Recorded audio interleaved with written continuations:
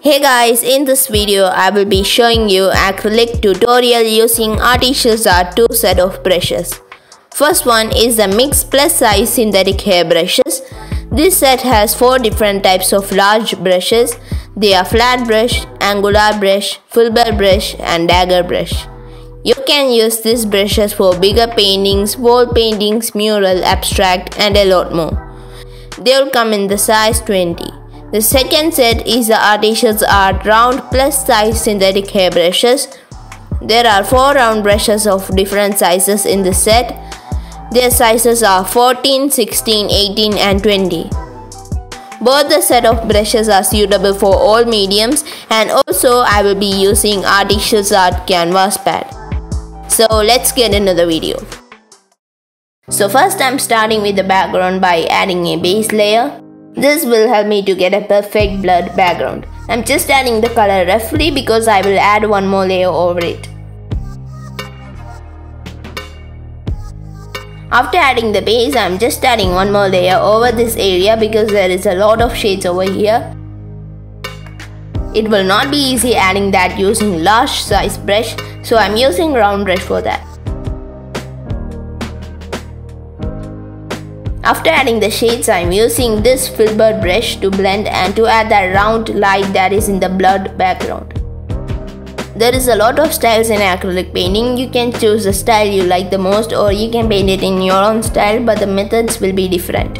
You can add many layers until you are satisfied with the results. It is not easy to do such blurred backgrounds because the paint dries too fast. You won't even get enough time to blend. So try adding layer over layer, it will give you good results. So now the background is completed, so now let's paint the Macaw.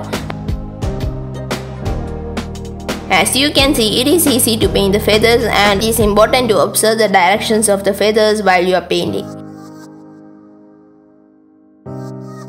As you can see, I am using a big round brush to do the details.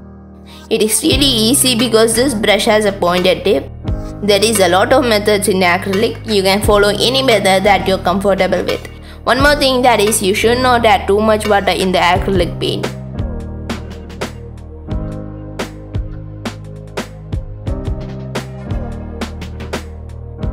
For painting the beak, I am applying black color first, and after that I used white color to do the details. You can make a painting in the acrylic medium very fast, but in oil medium it will take you days or even months to make a painting because the paint takes a lot of time to dry.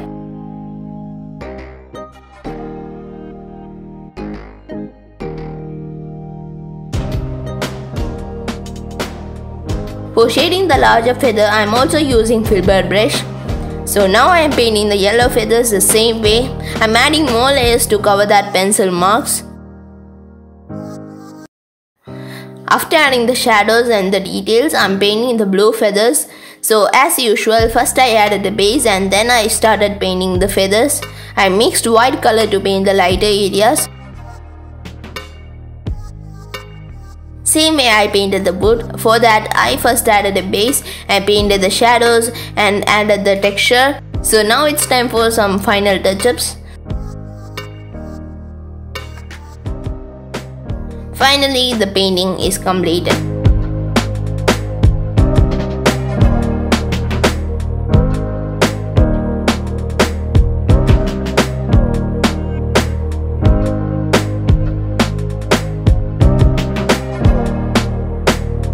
So I hope this video was helpful to you all. So see you guys. Goodbye.